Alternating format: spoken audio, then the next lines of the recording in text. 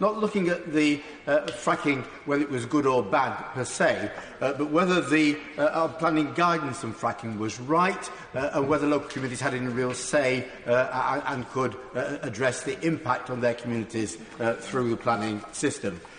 We concluded, as everyone has just said, that the proposals on NSIP and permitted development were totally wrong. They're completely contrary to the localism agenda that the government set out on in the Localism Act, where the then Secretary of State talked about a groundbreaking shift in power to councils and communities. It appears that's gone into reverse in terms of these proposals. In coming out against the proposal on permitted development, the committee said that the contentious nature of fracking has already been demonstrated by a number of speakers, and the impact on local communities should allow them to be able to have a say in whether this type of development takes place. I think that's fundamental. Communities should not be excluded from that process. Indeed, it's very different, isn't it not, Madam Deputy Speaker, from the regulations on planning that the government brought in about onshore wind, where the government's actually said that in order for a proposal to go ahead, it has to be demonstrated that the planning impacts identified by affected local communities have been fully addressed, and therefore the proposal has their backing. So onshore wind, the community can actually veto the proposals.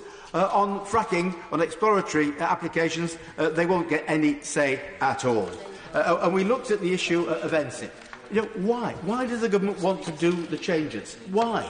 Because the only answer we got was, well, probably councils are delaying consideration of applications. We had lots of evidence that showed that wasn't true, that MSIP was not going to speed up the process at all, and indeed we heard from Lancashire, where there had been complaints about the process taking a long time, that regularly in the process of considering the applications, and Regulation 22 had to be used 4 times, and the consultation had to be paused and started again because of extra information which the developer, the applicant, had to provide in response to questions from the public as part of the process. Not deliberate delay by the council, but delay as part of the proper consultation and consideration. What I would say to the Minister, he's new in this role since this consultation started.